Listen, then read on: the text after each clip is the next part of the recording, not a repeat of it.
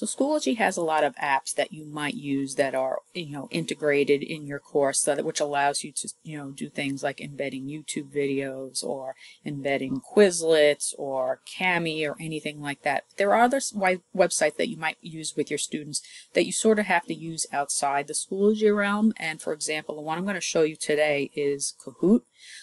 So when you assign a Kahoot as a homework or an independent activity, normally what you would have to do is create that link in Kahoot and then put it into Schoology, and when the students click on it, it will jump them out of Schoology in order for them to participate.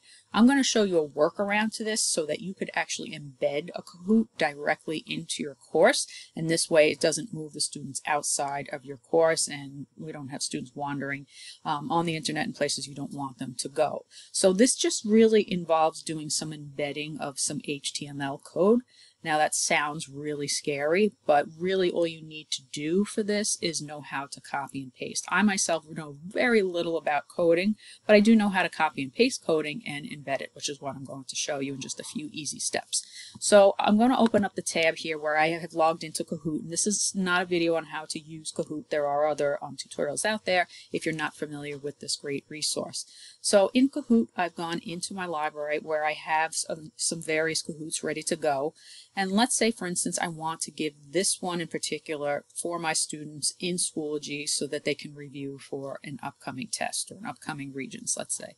So what I'm going to do is I'm going to click play next to this, and I have two different options on how to play this. This is the way to play live in your classroom in real time, and this is the one where you can assign this as homework, or you can assign it for independent work, or if you're absent, you can assign this within Schoology so that the students are reviewing, but they're also learning at the same time. So when I create and assign to Kahoot, I have some different options here, so you can change the date as to how long you want this Kahoot to be available to the students, whether you want the timer to be on or you want it to turn it off so that the students are really focused on accuracy rather than speed. That's on by default, but you have some other options that you can play around with here as well. So once you have the options set the way you want and I click create, what this is going to do now is it's going to generate a URL or a website address for this specific Kahoot.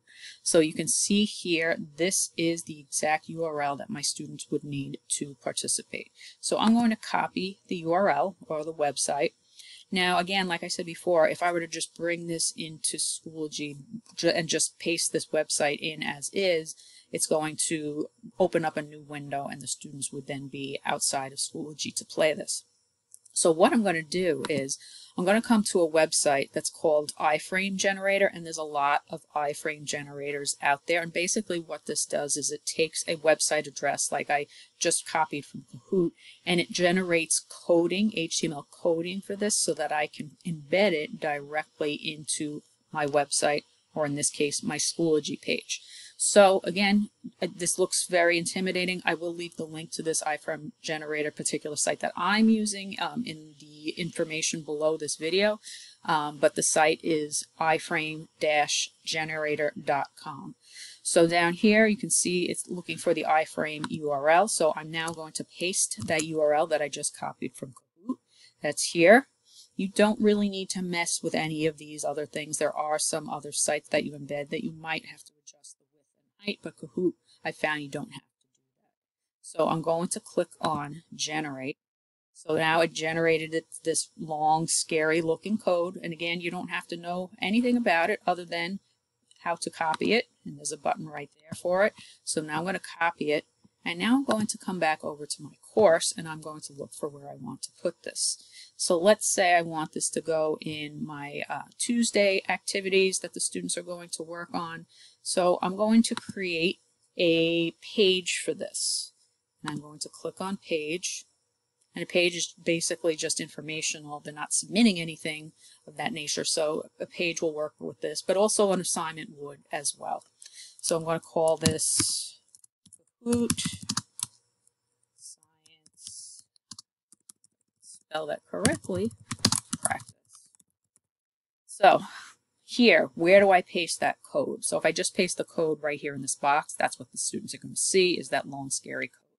But if you come over to the right-hand side of your window here, you you're going to see here, I can switch from what the text box is that I'm normally familiar with to the back end of how this site was created, the HTML coding.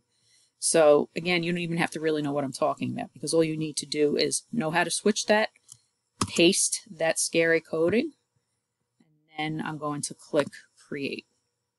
Now I'm not going to see anything yet, so in order to see if I was successful in my fancy schmancy coding that I did here, which was really not any coding, I'm going to click on that page that I just created. And once this loads, you're going to see my Kahoot show up. Here it is. So now, instead of the students just clicking on that website address and having to jump outside of Schoology and potentially getting lost in the internet world, they're going to be playing this game directly in here. And they do have the option to make this bigger, but all they need to do is then put in their information and they are ready to go, and they can then participate in this. And that's basically it. There are other websites that will work like this as well.